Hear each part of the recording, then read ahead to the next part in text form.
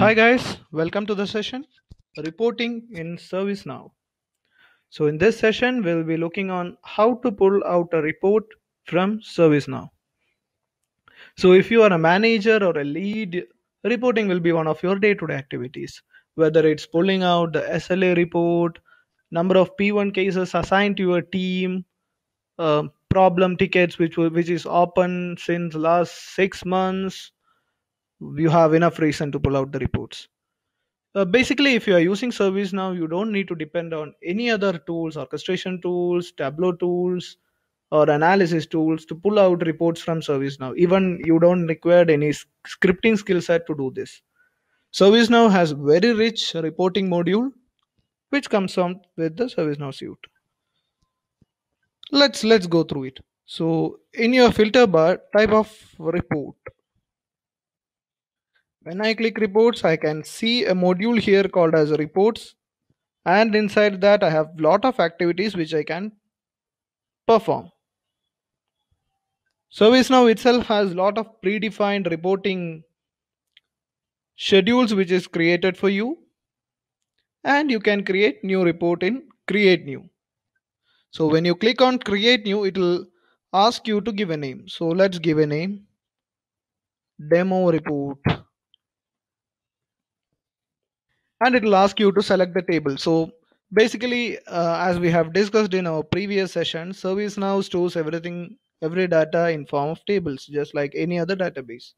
So if you want to pull out the reports which is in incident or which are incidents, you have to select incidents here. If you want to pull out a problem, you can pull out problem. So whatever there is in ServiceNow, it will be visible here. Whether it's problem, incident, change, service request, your custom service catalog, workflows, everything will be listed here. That's our data. We have three choices, whether it's list, bar, or calendar. So let's go for a bar chart. So this is basically a chart, and you can group by anything. So let's take all the problem tickets which are there in my ServiceNow instance. So I can group it by problem state, and I can take the count of all the problem tickets which are solved, closed, resolved, and opened in my ServiceNow instance. You can note here that I can also add conditions like assignment group is a particular group, a problem state is a particular state which is created in last today, yesterday, last 6 months, or you can select a particular date here by using the help of calendar. So basically I can add conditions here, and I can add logic to that is created on this, and assignment group is a particular group. I can also add another logic for or assignment group is this, or assignment group is another particular group. So in this manner I can write logic also there. Once I am done with this, I'll just click run here, and there you go, all the problem tickets in this instance with a beautiful chart. And you have the data here with percentage. 35.29% of the problem tickets are still open. 11 are in pending state. So with percentage you can get a beautiful report. Now if you want to have a PDF or an Excel file from this, yes, it is possible. Just click on save. So this will save your report. Click on this arrow here, and you can see it. So you can add it to the ITSM dashboard, which will be displayed on your home screen. You can schedule it like, okay, I want to run this report every day and send me as a mail for the report. You can do that. You can export to PDF. So while just clicking export to PDF, it will ask you send as email. You can send it as an email also, or generate now. I'll go for generate now. It's querying the data, and within seconds it is done. It's downloaded, and you can see a beautiful report here now with chart. Same information. So like this, you can even create aggregate counts. Like for incident, if you want to see the reassignment count of a particular incident or reassignment count for all the incidents in your assignment group, so you can click on incident table here. I'll go for a bar chart.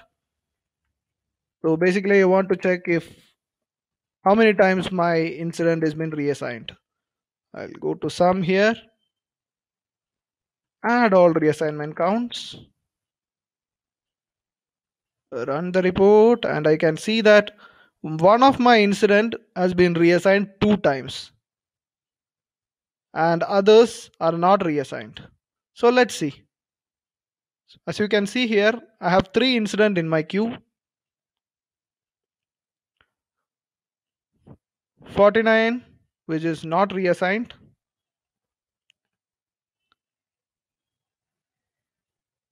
50 again, which is not reassigned, and 51, which is reassigned 2 times. This one is reassigned 2 times. Service does to cab approval and again back to cab approval crew. So that's what I can see here. 2 times my incident has been reassigned.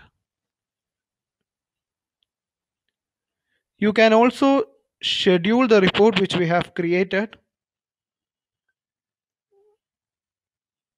Just go to schedules and schedule reports and click on new.